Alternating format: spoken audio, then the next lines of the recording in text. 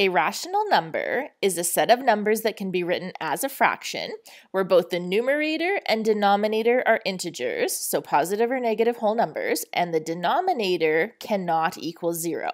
All of these numbers are considered rational numbers. We can write this as a fraction 7 over 1. 0.4 repeating is 4 over 9, and we know 75 hundredths can be reduced to 3 over 4. So a rational expression, rational is our fraction, expression is a polynomial. So we're going to have variables either in the numerator, in the denominator, or in both. Now we know that our denominator cannot be equal to 0.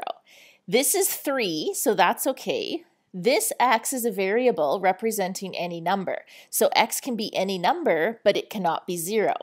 What would x have to be here that would make that denominator 0? That value, -1, is not allowed. So what we call non-permissible values are what are the values that are not allowed that would make that denominator equal to 0.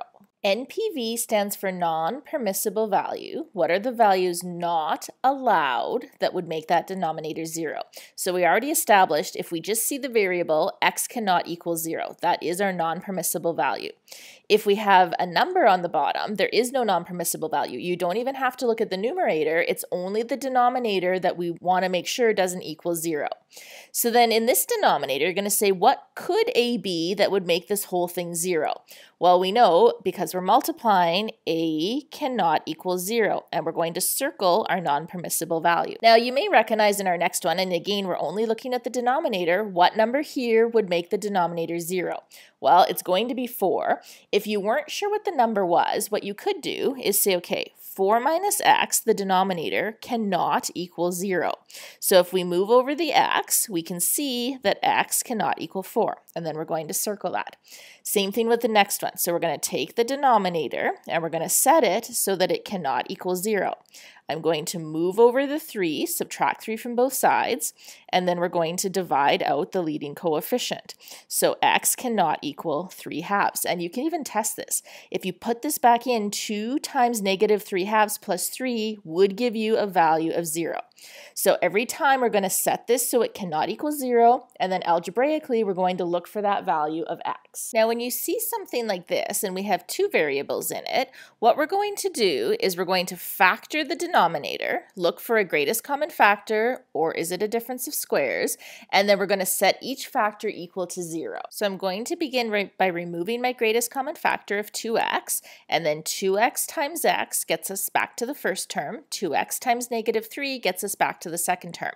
Because each factor contains a variable, we have to set each factor so it cannot equal 0. So when I do that, I can see that we can't have 0 in this term, we can't have a +3 in this term. There are 2 non-permissible values in this denominator. X cannot equal 0, x cannot equal 3. And then you can always substitute them back. If I put a 0 here, that's gone. If I put a 0 here, that's gone. 0 minus 0 is 0, not allowed. If I put a 3, 3 squared is 9, 9 times 2 is 18, and then if I put a 3 here, it's going to be -18. That's going to give us a value of 0, not allowed. So these are my non-permissible values. Every other value is allowed or is permissible. And then the last thing we really want to understand before we get into the meat and potatoes of rationals is that of equivalency. So we know with fractions, if we multiply the numerator and denominator by the same number, we end up with an equivalent fraction. So the reason that is because 2 over 2 has a value of 1. When I multiply by 1, I'm not changing the original value. We could also divide. So what number could we divide both 4 and 6 by? Well, if we divide each by 2, we can see that 2/3 is also going to be equivalent. Or we could multiply the numerator by 10 to get 40, multiply the denominator by 10 to get 60.